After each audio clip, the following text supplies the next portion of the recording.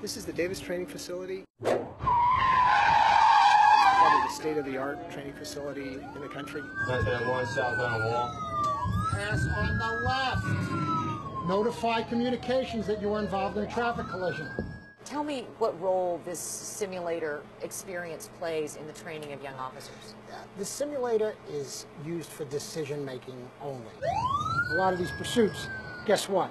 They're not 35 miles an hour. You start seeing that guy picking up the speed, 45, 55, you're heading for the school zone. I'm thinking, 11 Adam 51, discontinue the pursuit. Okay. Training day. We'll definitely wear a seatbelt.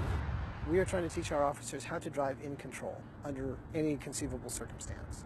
I'm going to demonstrate the pit technique to you. Sergeant Reed's going to pull away. He's going to be our suspect. So I come up here, match his speed. I'm going to try and make very gentle contact and take him around.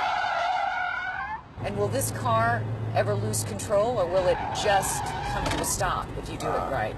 We are dictating where the suspect goes. Now, if we were doing this, we would have other units that would come in and actually affect the arrest. We're in a training environment here, and yet, all of a sudden you put that lights and siren on and you say you're in a pursuit. You could see them get a little tight and the breathing getting a little deep. Go ahead, go with him. Get in close, get in close. The more you experience that, the less that adrenaline will take hold. Get up in his driver's side, stay with him, stay with him, stay with him, stay with him, and turn hard, turn hard, turn hard. Pursuits are inherently dangerous. There's no two ways about it. We are trying to do everything we can to mitigate those dangers. It was a sensation, I have to say. I bet it was. It's something for the carpool line.